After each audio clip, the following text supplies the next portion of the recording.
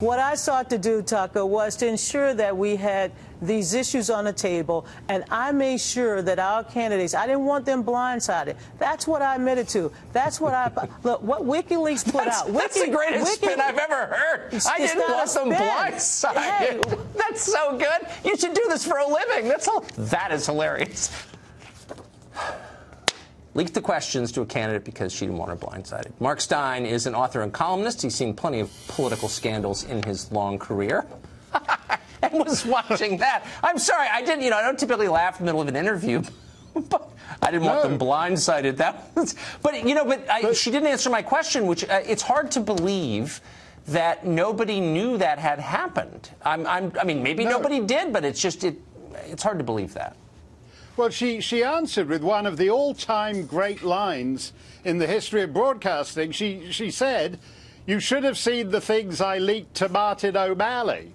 And actually, I would like to see that, because I believe that's actually a big box of nothing. I don't believe... I like her as much as everyone likes her. You should go fishing with her. I'd rather go fishing with Donna Brazile than go fishing with Hillary Clinton, because you get the feeling you'll be sleeping with the fishes by the end of the afternoon if you go fishing with Hillary.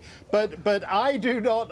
She says a lot of... I do not believe that Martin O'Malley was...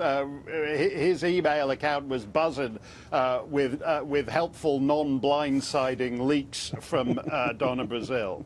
Kind of hard to imagine that. It's interesting, though, the venom that has come out from Democrats since this book emerged. I mean, look, Hillary lost. It was obviously a massive failure on her part. That's not hidden. The Democrats know that.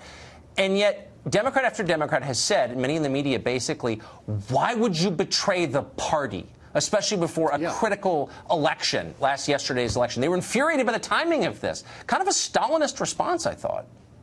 Well, that's the great advantage that party has always had since the Clinton years.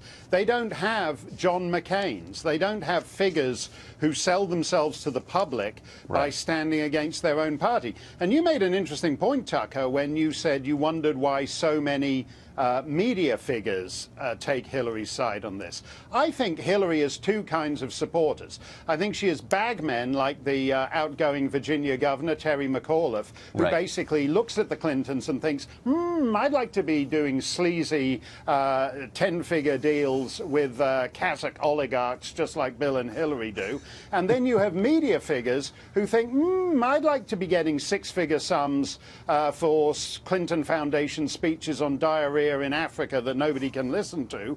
And I think if you actually take those two groups out, you get to the problem here.